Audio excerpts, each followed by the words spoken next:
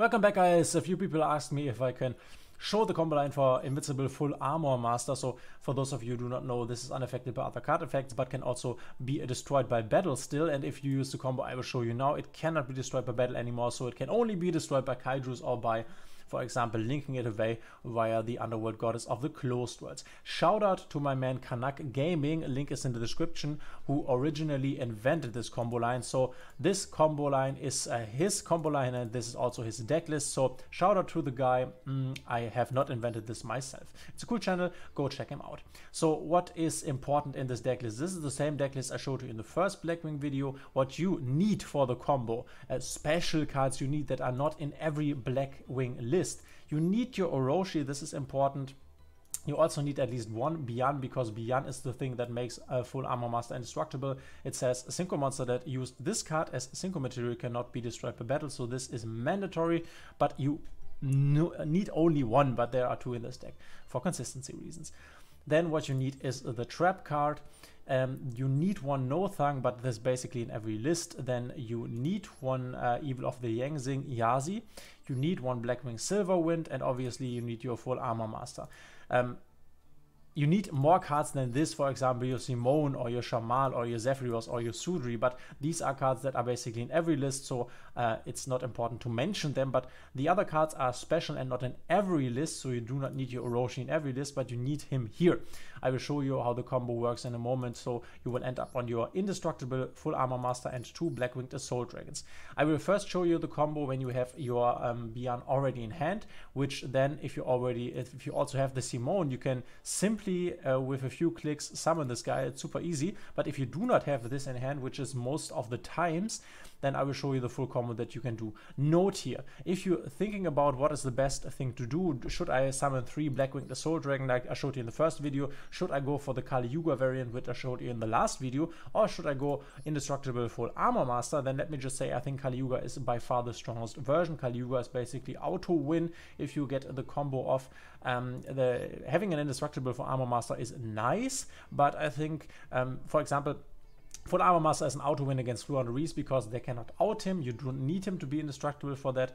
And of course, Telements can destroy this card via battle, and if they can't destroy him, that's quite nice. Though the problem with Telements is then that they can shuffle their resources back into the deck. So if you play the Indestructible Full Armor Master, it may come to the point that you have to deck out your opponent, and in the case of Telements, I think you will deck out first. So I'm not quite sure if this is the best way to go, but it's a fun version. Try it out, and without further ado, I will show you now the version with Bian in hand, and then the version if you have not Bian in hand.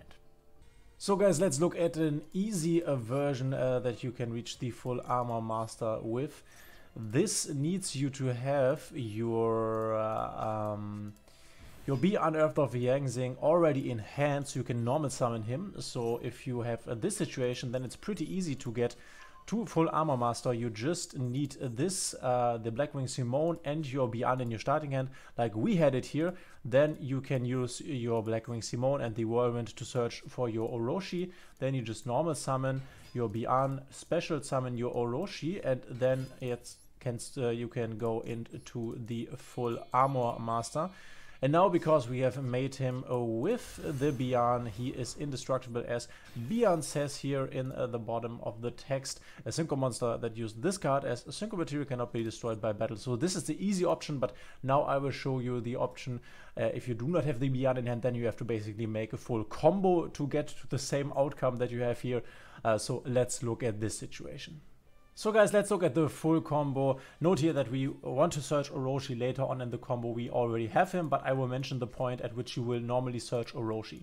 So you need your Simone as always. Basically, you're going to discard the Vata, placing the Black Whirlwind, and then normal summoning the Simone. This activates the Black Whirlwind, which is not once per turn. To search a Blackwing card, we are searching Sudri. This is nothing special here. We then normal summon the Sudri, activating Sudri first to search a card, and activating Black Whirlwind, which is not once per turn, second to search another card.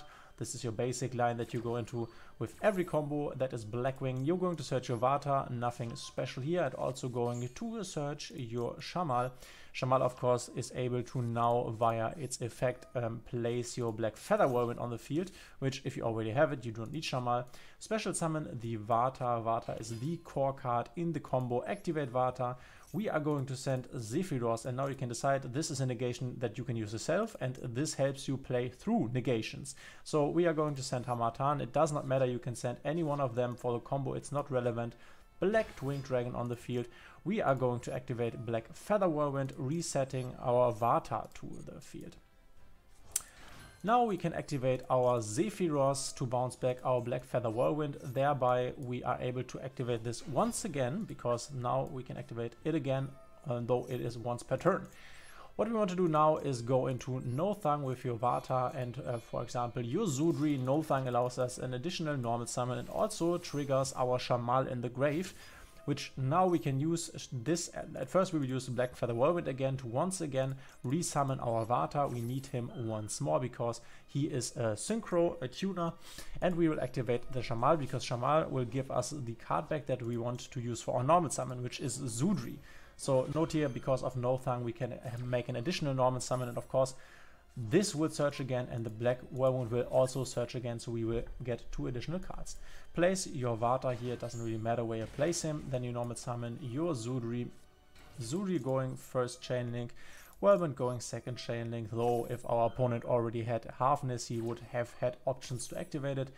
You are going to add, at this point you would add your Orochi. We already have Orochi, but note, this is important, at this point you will add Orochi, okay? We are going to add, for example, the Sharingan now. We don't need it, we already have Orochi. You need to search Orochi with the Black Feather Whirlwind at this point, okay? And then you're going to add the trap with your Zudri. What we are going to do next is make the Borea Storm with your Vata and one of your level 4s. Borea Storm is then able on summon to send a Blackwing monster to the graveyard. We are going to send Steam the Cloak, and now this becomes level 3.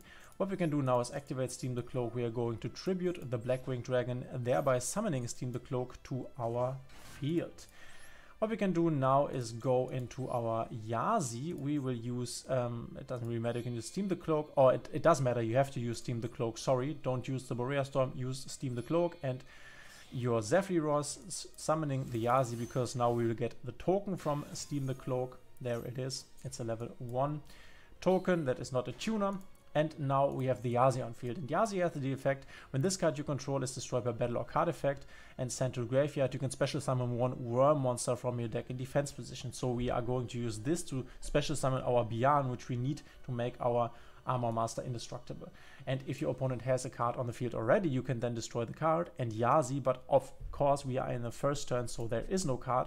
What we'll do now is activate the trap card. So we need the trap card because we cannot destroy an opponent's card, okay? This is why we need the trap card now. You want to use your Shamal and another level 4, use the Zudri, so we have level 8.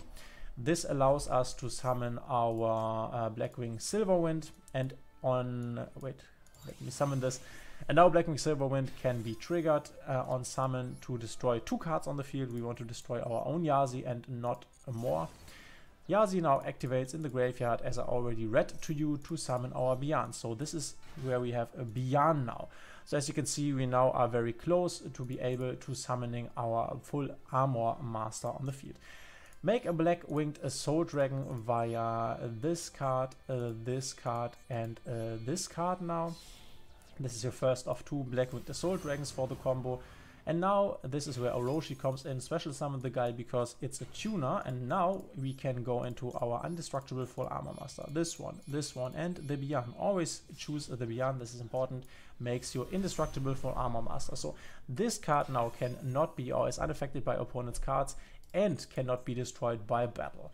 Then you can, for the finishing touch, banish these 2 cards here to make another Black-Winged Soul Dragon. Obviously we can now set our Called by the Grave and yeah, pass our turn over, and we have the indestructible full Armor Master with only the Simone and 1 card to banish in hand.